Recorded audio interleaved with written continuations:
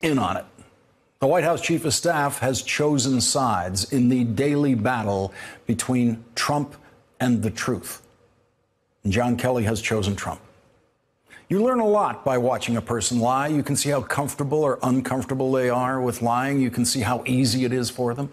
Everyone can see that lying is part of Donald Trump's nature. Some people even wonder if Donald Trump actually believes what he says when he is lying.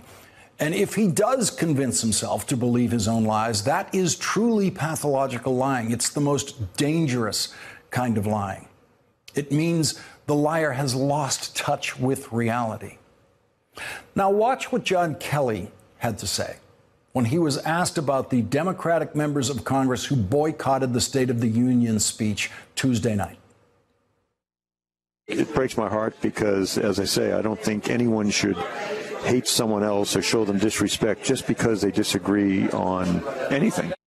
Well, he sure looked like he believed that when he was saying it, which makes it all the more deeply disturbing because John Kelly knows that one of the members of Congress who boycotted the speech Tuesday night was Frederica Wilson, and John Kelly knows that it has been more than 100 days since he personally got caught lying about her. And a congresswoman stood up, and in the long tradition of empty barrels making the most noise, stood up there and all of that, and talked about how she was instrumental in getting the funding for that building, and how she took care of her constituents because she got the money, and she just called up President Obama, and on that phone call, he gave the money, the $20 million to build the building. And she sat down. And we were stunned that she'd done it. Even for someone that is that empty a barrel, we were stunned. And we were stunned. Stunned to discover that every word John Kelly said there about Congresswoman Wilson and President Obama was untrue. John Kelly never apologized to President Obama for shoehorning him into that lie about the Congresswoman. He never apologized to President Obama for inventing a story about a phone call that he said the president participated in.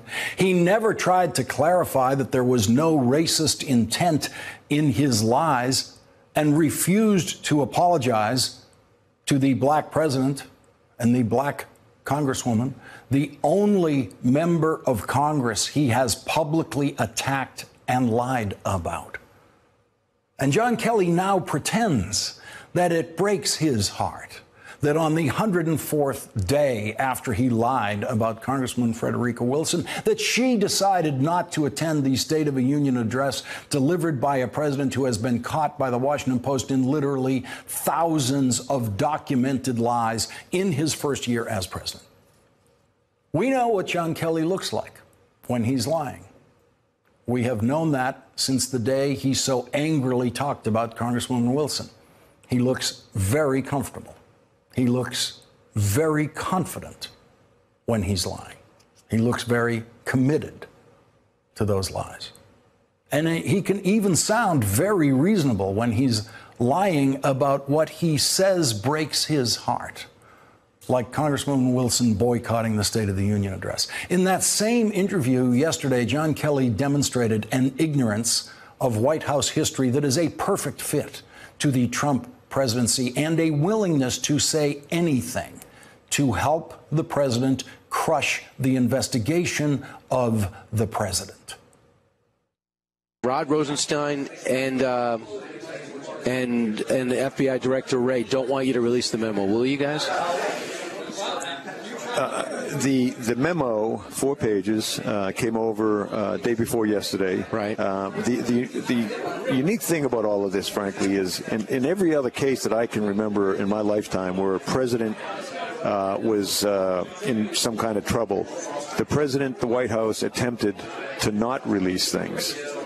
Whether it was Iran-Contra, but certainly things like the Nixon years.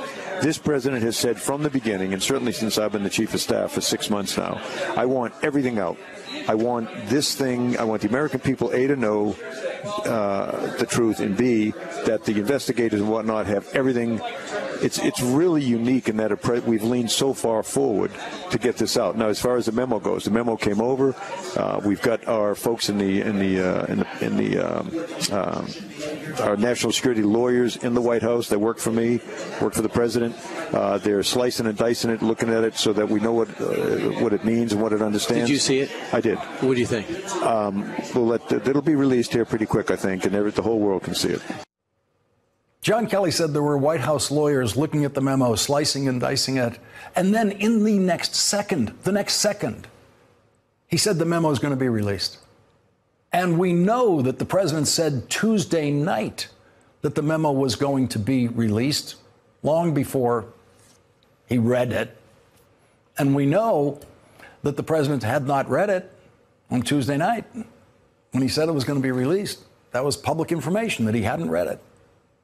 And when the White House put out the word today that the president finally read the memo, it was actually treated as news. But there is no reason to believe that. Absolutely no reason to believe it. Donald Trump hates reading. He has refused to read memos more than one page. And this one is reportedly 3.5 pages. And there is no one in the Trump White House with the credibility to convince most people that Donald Trump actually read the memo, least of all John Kelly, who destroyed his own credibility 104 days ago with an ugly pack of lies for which he cannot bring himself to apologize.